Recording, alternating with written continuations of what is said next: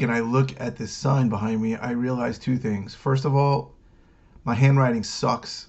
Second of all, I need better markers because I can barely read that and I'm looking at it. So we're going to talk today about being in control of your income. Oh, but first, two housekeeping issues. Sorry. The sign that I'm looking at is our next monthly meeting is Thursday, March 12th in Valley Stream. If you're in the New York area, please come by. Admission is $5.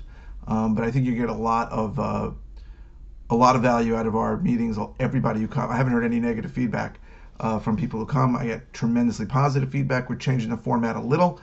6 to 7 p.m. is a newbie hour where you can come and ask me any questions. And then 7 to 9 will be the standard format where there'll be some networking. We have a presentation at 8, a short presentation, which I think is going to be really good. And then they kick us out at 9 o'clock. That is one. Number two, please like this video if you like it. Subscribe if you haven't subscribed. Share and comment below, please. Comments get answered very quickly. I think anybody will attest to how quickly we respond to comments. So please do that because it helps us. Sorry about that. Okay.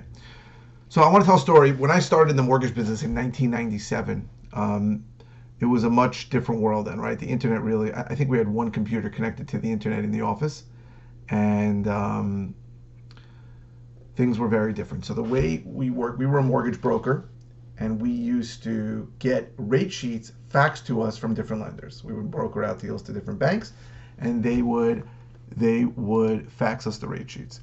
And the way the mortgage business works, I'm going to let you in on a little secret, is that a mortgage broker or a mortgage banker is going to lock in a rate, and the shorter the lock, right? If I lock in a rate for 15 days, I could make more money than if I locked in the rate. This is how it worked then. Things changed a little bit. Than if I locked in the rate for, let's say, 30 days or 60 days. So if you could not lock in a borrower, you could theoretically make more money if you waited, assuming rates didn't go down. Okay, so and there's two housekeeping things. Sorry. I know it's redundant. Apologize. Okay, so what happened for a very long period of time, I think during 98, is that rates continued to stay very steady or improve. And every time you locked in a borrower, if it wasn't for the shortest lock period, you were leaving money on the table. And after a while, I got complacent and I got stupid. And I started saying to borrowers, don't worry about the rate. You're not locked in, but don't worry about it. In other words, it was on me. And I didn't lock them in because I just figured I'd wait and lock them in when they were about to close. What ended up happening was that I think 99, 98, 99, the Fed made an announcement and rates started getting clobbered. I remember literally, we had a fax machine where we get our rate sheets. I'd be on the phone with the borrower quoting him a rate. While I was talking to him, a rate sheet came in and I told him, I'm sorry, the rate went up an eighth. Another rate sheet came in and the rate went up another eighth. The guy thought I was lying to him. But that's how crazy rates went up. And I had a small pipeline of loans where I had promised them a rate that if I delivered the rate, I would lose money. I'd actually have to bring my personal cash to the closing because at some point the rates get, I mean, I don't want to get into the nitty gritty of the situation, but at some point I couldn't give those rates and we'd have to pay to close at those rates. So my boss had a conversation with me and he really woke me up and said, you got to fix this. And we fixed it. And we got lucky a little. And I realized, I said to myself, and that's where we get to the theme of this video, I can't have my income based on something that's out of my control, right? Subsequent to that, I locked in everyone, right? And I said, okay, if I'm leaving a little money on the table, that's fine. But I need to know that if I have a pipeline of 5 loans, that I'm going to make X dollars on each loan when they close. And that brings me back to our business, right? So we're in the real estate investment business, and you have to be in some kind of control of your income. And the only way to do that is to create a system where you have leads coming in and you have appointments being made, whether on the phone or in person, and then contracts being signed, and then some disposition of that contract, either assigning it, closing on it, doing minimal work and wholesaling it, doing major work and rehabbing it, whatever it is, or holding it as a rental if that's the way, and then refinancing to get the money back.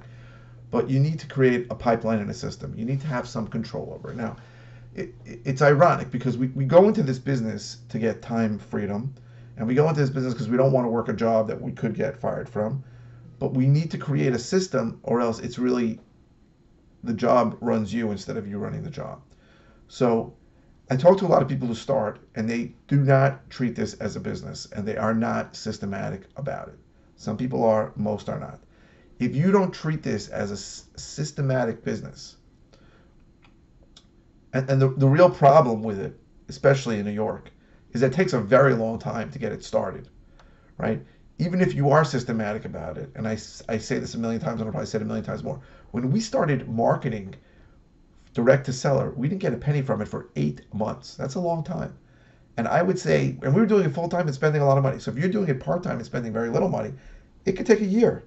Sorry, I'm baking it here. It's like an oven. We got a new tenant in the office. We share office space with other people.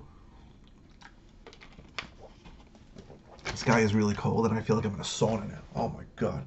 Sorry. So if you're doing this part time, you got to figure it's going to take a year to get a deal going. And